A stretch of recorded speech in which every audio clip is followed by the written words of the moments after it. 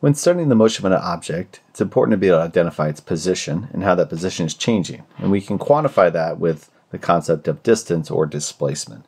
However, those changes in positions can happen over different time periods, and when we have time in play, we start to deal with rates of motion, and we have the concepts of speed and velocity. So let's start with speed. Speed, we use the letter S for speed, is a scalar quantity. Remember, a scalar quantity does not have direction. Right? When you get a speeding ticket, the cop doesn't care whether you're going east or west. They just care how fast you're going. Right? So scalar meaning has magnitude only. Speed does not have direction. Or rather, we don't care the direction.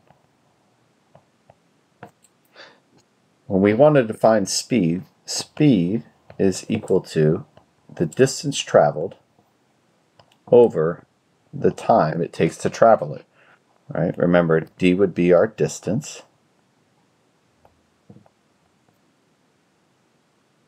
And t would be the time it takes to travel that distance. And when we look at units, well, the units for distance, the standard unit would be meters, and the standard for time would be seconds, which means speed would have to be measured in meters over seconds. So let's write out some of the units we're going to be dealing with. That would be the standard metric units. We're going to deal with meters over seconds. But anything that is a distance unit over a time unit would also work for speed. Right? So you'll typically see miles per hour, also known as mph. That's what your cars in the US are going to measure. Another imperial unit you might see is feet per second, or FPS, which can also be frames per second, so that can be confusing. Back in metric, you might see kilometers per hour. These are all different units for speed. But basically, if you have a distance over a time, you know you have a speed, and the units will tell you what you have. And we can take that basic equation, speed is equal to distance over time, and we can do a little bit of algebra, and you can see different versions of the same equation, which would suggest that distance is equal to speed times time, or you can say that time is equal to distance over speed. So just three versions of the same equation to deal with speed. Now, the vector version, and the one we're going to be using mostly in this class, is velocity. Velocity, we use the letter V, and velocity is a vector quantity.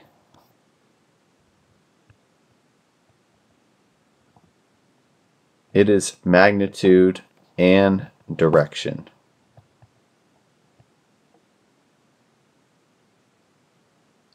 So if you have a velocity, you have to indicate the direction of that velocity, of the speed. So if I'm driving 50 miles per hour east, I've now defined a velocity. So as such, if we're talking about direction and a vector quantity, well, it wouldn't be distance, but it would be displacement. So velocity, our equation for velocity is now displacement over time. Right? Remember, delta x is displacement. And displacement is also a vector quantity, which is what makes velocity a vector quantity. T would be our time. Remember, the units for displacement are the same as distance. Meters is the standard, and seconds is the standard for time, which would make the units for velocity also meters per second. So again, speed and velocity are really the same quantity, but now we have to deal with the direction with velocity. Once again, because they're the same type of quantity, they'll also share the units. You have meters per second is the standard. You might have miles per hour. You might have kilometers per hour. You might have feet per second. These are all units, a distance unit or a displacement unit over a time. And if you take your equation, velocity is displacement over time.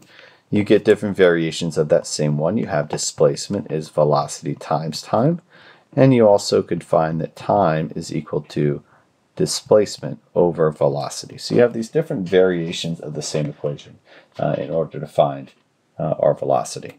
Now, we're also going to work with a version of this equation where we break out our delta x variable. So since delta x is really x final minus x initial, well then we can take our equation and say that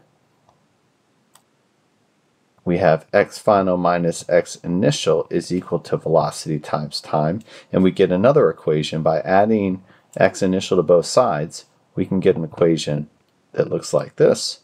X final is v times t plus x initial. And in our class, we're going to be using this equation a lot to deal with motion, and we're going to look at how graphically this starts to show up. You might even notice maybe slope-intercept form from math class, but again, we'll get into this a little bit more in a later video. I also want to introduce an equation that we've seen in positive physics. So when we're talking about velocity, velocity can change, and so if it's changing, and in this case, in some problems changing steadily, we could find an average velocity. So if I want to define average velocity,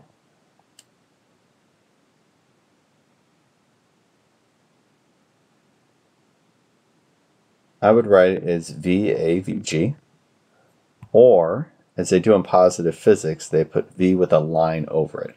And average velocity is really simple to calculate. V average, or V with a line, is just the initial velocity plus some later velocity over 2. Right? It's the average of 2 velocities. Right? So pretty basic, but when you start factoring in the direction, you start to see some funny things happen with velocity.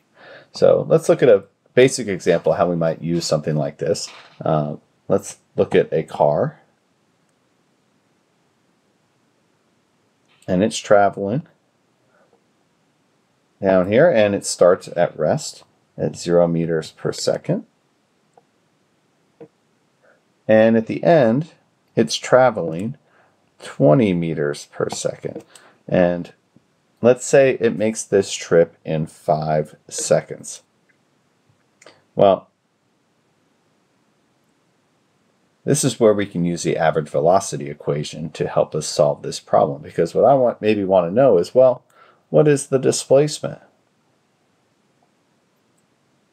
Well, I don't have my velocity because it's changing, but I can find my average velocity.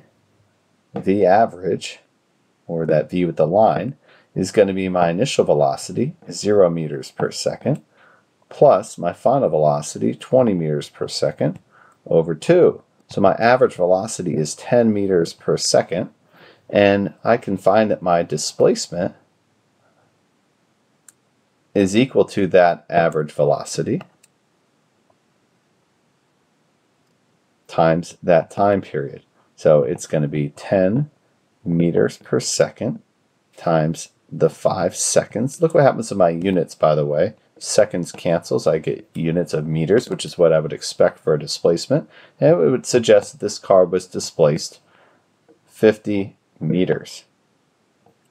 All right, so again, you can kind of see how we use average velocity to solve this problem here.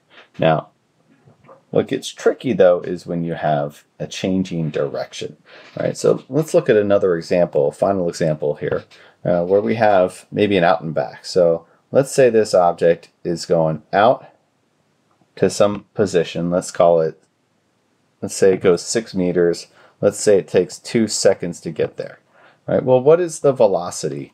Let's assume it's moving at a fairly steady rate. Well, the speed out, or the velocity out, would be the 6 meters. Let's define direction. Let's say to the right is positive, so positive 6 over 2 seconds. That would be positive 3 meters per second out. But then let's loop it back, and let's say they came all the way back to the end. So now we have our initial position as also the final position. All right, well, the velocity in, ooh, careful, this is a leftward displacement. It would be left 6 meters in the same 2 seconds, which means we have a negative 3 meters per second velocity. Again, careful with these signs. So what does that mean about our total velocity or our average velocity? Well, V average would be the velocity out plus the velocity in all over 2. And what do we get? We get 3 meters per second plus a negative 3 meters per second all over 2. 0 meters per second. That's kind of a strange concept, right? We did this big trip. We actually went a total speed. The average speed would be 6 meters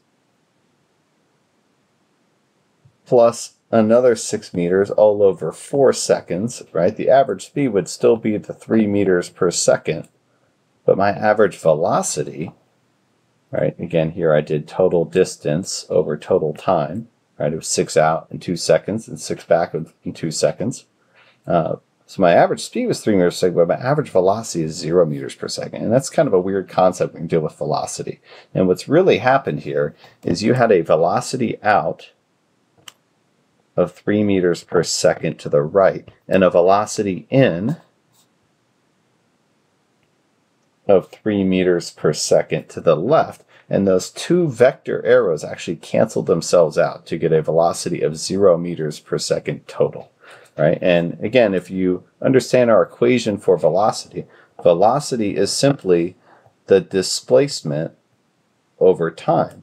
Well, what was my change in position? Well, my displacement was 0 meters for the full trip, right? I started and finished at the same spot, and I did that in 4 seconds, and therefore I have 0 meters per second, right? So when we look at average velocity, that is one area where it can be confusing when we're changing direction.